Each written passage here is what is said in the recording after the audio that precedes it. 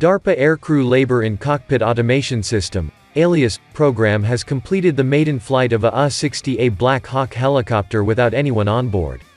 Sikorsky completed 30 minutes of unmanned flight with the optionally piloted vehicle, OPV, over the U.S. Army installation at Fort Campbell, Kentucky on February 5 with another flight on February 7. The helicopter was with Sikorsky MATRIX autonomy technologies that form the core of ALIAS and can change the way aviators and aircrews execute their missions by providing assistance when flying with limited visibility or without communications. With reduced workloads, pilots can focus on mission management instead of the mechanics, DARPA quoted Stuart Young, program manager in DARPA's Tactical Technology Office. With ALIAS, the Army will have much more operational flexibility.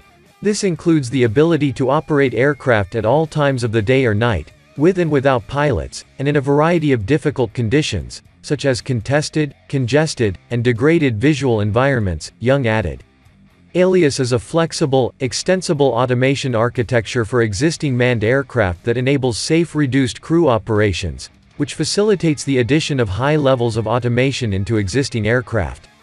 It also provides a platform for integrating additional automation or autonomy capabilities tailored for specific missions.